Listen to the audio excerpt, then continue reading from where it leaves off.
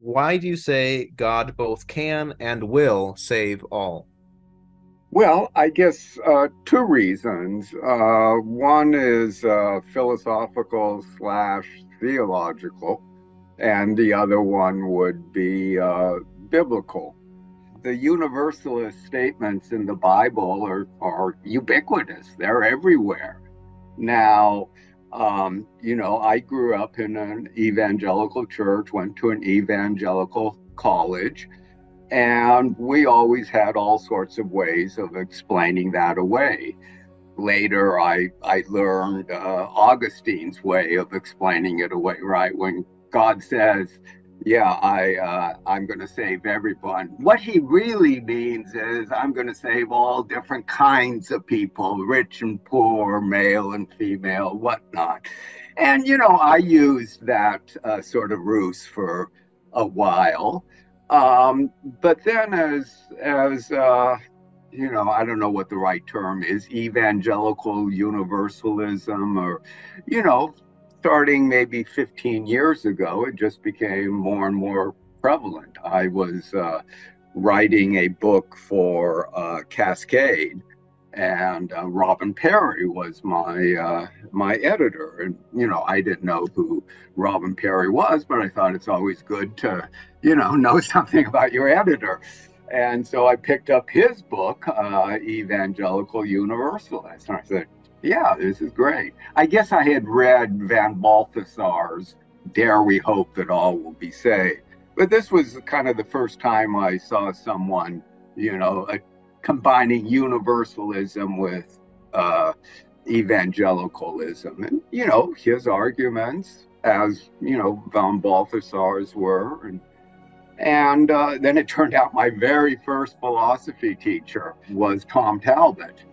When he was young and I was very young, and so I decided to go on and read his book too, and yeah, it just seemed, and then I read, a lot of the other ones. And so it just seems to me that on any honest reading of the Bible, with one proviso, which I'll mention in a minute, it seems to me obvious that the Bible teaches a kind of universalism. The proviso, of course, is free will. What what you always hear in these discussions whenever I get, but what about man's free will? What if people won't accept God's love? What if how many sermons did I hear as a kid growing up? God offers this wonderful Christmas present to everyone, but unless you open it up, you don't get it. You don't get its benefits. There was always something we were supposed to do, and that we was interpreted. We are supposed to make this autonomous free choice.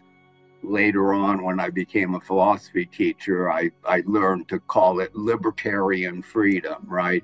We were supposed to make this autonomous choice. And even an omnipotent God can't overrule your autonomous choice, or else he'd turn you into puppets. And, God doesn't want a relationship with a puppet. So God wants to save everyone, but in essence, for philosophical reasons, he can't, because he created us with the free will. Well, I was a philosophy teacher by trade, and one of the standard things that you have to teach is different perspectives on free will. And for 15 years, I lived as this good libertarian in the philosophical sense. That is, freedom means autonomy. It means that you and God are in competition with each other. And so the only way that a human can really be free is if God voluntarily chooses to withdraw his power and open up a space for your freedom. I told that story for a long, long time. But then, for purely philosophical reasons, that story began to make less and less sense. If freedom means not caused, then how is that any different from capricious? Where's this decision come from if it's totally uncaused, totally free, totally autonomous? Um, and that objection to libertarian freedom began to stick. And then as I became much more historically oriented, one of my philosophical heroes was the French Thomas Gilson.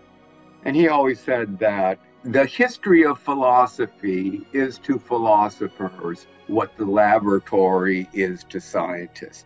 You develop ideas and you don't know for 100 years what all the implications of these are. So I started approaching philosophy less as an analytic philosophy and more doing some historical work. And, fairly soon, and it became obvious that this notion of autonomous freedom, this is a pure modern invention. I suppose you can trace it back to Occam in the 14th century, but it really takes off in the Enlightenment. Well, to to bring this to a conclusion, as soon as you get, for philosophical reasons, as soon as you get rid of autonomous freedom, libertarian freedom, as the only way to understand freedom, then the Bible opens up. You're free to read it for what it says. Just as in Adam all men died, so too all will be made alive. And it really does mean all. It doesn't mean all kinds of people or whatnot. It means all. All means all. So biblical and philosophical / theological.